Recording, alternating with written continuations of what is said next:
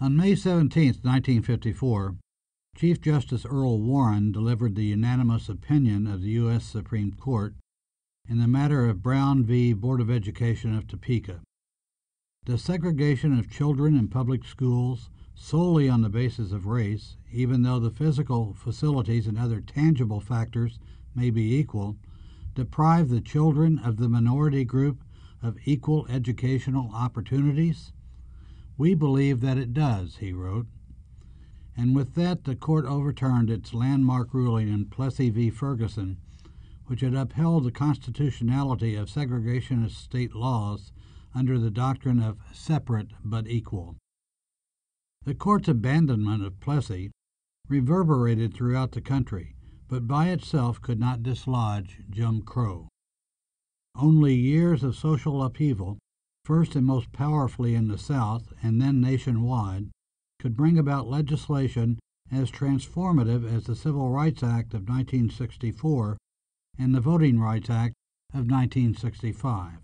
The civil rights movement finally pressured the politicians to act, and the press served as its witnesses. With a presence in the South stretching back 90 years, the Associated Press was uniquely prepared to report it. Following the Brown decision, news features writer Bim Price set out to learn how the South intended to carry out the High Court's ruling. He answered from Little Rock in September 1954. The South segregation problem is incredibly complex.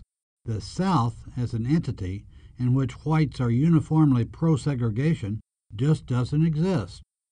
In Jackson, Mississippi, Price observed the increasing activity of the white citizens' councils that work to oppose integration. If there is violence in the South over attempts at integration, he speculated, it is likely these groups will find themselves involved. Violence would spread across the Deep South. From Birmingham, Alabama, where Police Commissioner Eugene Bull Connor allowed police dogs and fire hoses to tear into peaceful black demonstrators, to Philadelphia, Mississippi, where the Freedom Summer volunteers Michael Schwerner, Andrew Goodman, and James Chaney were killed and buried in an earthen dam. In July 1963, AP General Manager Wes Gallagher addressed the racial story in the weekly AP log, referring to it as a social revolution and the #1 story of today. He admitted that it would be impossible to cover every aspect of this emotional story to the complete satisfaction of everyone, an acknowledgment that AP coverage might displease some Southern members. The solution, Gallagher advised, was to handle the story with the utmost professional skill and traditional AP objectivity. The first major challenge to the enforcement of Brown came as the 1957 school year opened in Little Rock. 9 black students were prepared to integrate Central High School on September 3rd. Without warning, Arkansas Governor Orville Faubus ordered the Arkansas National Guard to surround the school, blocking the students' entry and setting off a national crisis. On September 8th, Coleman A. Harwell, the liberal editor of the Tennessean, cabled the AP, believed it extremely important to expedite Pat Morin or some other top byliner to Little Rock. Situation building up to major showdown. In response, New York dispatched veteran war correspondent and Pulitzer winner Relman Pat Morin and brought in 16 others from the region. On Monday, September 23rd, the day set for the students' return, Morin took up a position inside a phone booth across the street from the school and began dictating. That night he rewrote his story in the first person. Directly across from me, 3 Negro boys and 5 girls were walking toward the side door at the south end of the school. White bobby socks, part of the high school uniform, glinted on the girls' ankles. They weren't hurrying. They glanced at the people and the police as though none of this concerned them. "Oh, God, they're in the school," a man yelled. A woman screamed, "Did they get in? Did you see them go in?" "They're in now," some other man yelled. "Oh, my God," the woman screamed. She burst into tears and tore at her hair. Of 28 afternoon newspapers that fronted Morin's copy, 20 used his byline. His reporting won him a second Pulitzer in 1958. While Little Rock was the capstone of Warren's career, the Civil Rights Movement inaugurated the career of Katherine Johnson. Johnson had joined the Atlanta Bureau as a secretary, but had passed the AP entrance exam, becoming the only female reporter in the Bureau. There was no story she did not want. She covered the integration of the University of Georgia and the Freedom Rides, and her relationship with the Reverend Martin Luther King Jr. and his family gave her special entree in the days following King's assassination.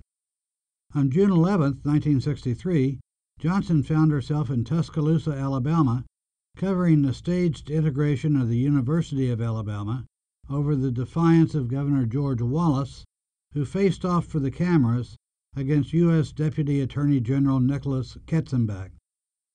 After obtaining release from a press holding area, Johnson scampered underneath the table that held the microphones for Wallace and Katzenbach. So I sneaked under the table, and that was another thing. Women reporters they just weren't recognized as reporters then, and if anybody saw me, they paid no attention. And I was about a foot and a half away, or maybe 2 feet away from Wallace's legs, trouser legs, and Katzenbach. And it was a June day, and it was a sizzler. The heat was close to 100 degrees that day, and I was on my knees or the notepad taking notes. And after that, I was able to get out, and what Katzenbach said, you have to integrate. It's a federal order, and Wallace said, no way are we going to integrate. So that ended the confrontation. That night, President John F. Kennedy addressed the nation on television. He portrayed the civil rights movement as a moral, not a legal struggle, and as an American, not a regional, crisis. But getting civil rights legislation through Congress would require the boldness and outsized personality of Kennedy's successor, President Lyndon Baines Johnson, the former Senate Majority Leader. A Texan himself, Johnson understood Southerners. Born into poverty, he had spent his life working for its eradication.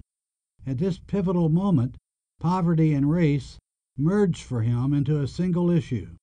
In his State of the Union message on January 8, 1964, he said, "Unfortunately, many Americans live on the outskirts of hope, some because of their poverty, and some because of their color, and all too many because of both.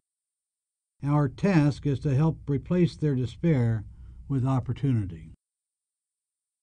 On June 19, 1964, the Senate passed the Civil Rights Act 73-27, and Johnson signed it on July 2nd.